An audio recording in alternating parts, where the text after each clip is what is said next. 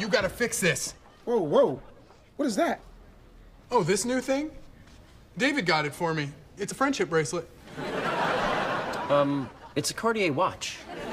It's a time-telling friendship bracelet. And he just bought it for you. You don't find that a little strange? No, he's just spontaneous. Like a few nights ago, we took his yacht to this place called the Island of Fire. Everyone was partying like crazy. So he took you to a rave on Fire Island? No! I don't know, maybe. Yeah, pretty sure it was a rave on Fire Island. But nothing's going on. Except for you leading him on. I am not. Oh, really? Just letting him whisk you around in his helicopter? Accepting lavish gifts? What have you given him, huh? Shy smile? Friendly one-armed hug? Fleeting glance of your pale ankles?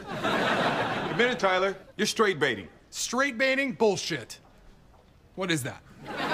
It's what you're doing. This guy's hanging out with you because you've been giving him signals. He thinks he's got a shot with you. Does he have a shot with you? Because we're cool either way. In some ways, we'd just be relieved. Okay, I am not straight baiting him, and I hate to ruin your repressed fantasies, but David and I are just friends. Just friends. I'd be a much better friend to David than you. Why? Because you're cooler? Yes. And more fun? Right. And you have awesome hats? I wasn't even thinking about the hat thing, but that's true, too. And you're better at sports? Why am I doing this?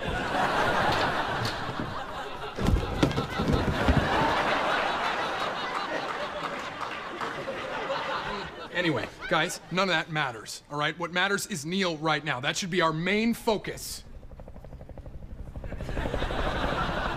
Is that what I think it is? Yes, David invited me to go sailing this afternoon with his yacht racing team, but I'm staying here for our friend.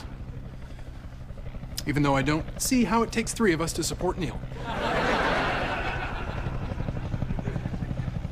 Oh, just go already. Okay, I'll be thinking of ways to help Neil.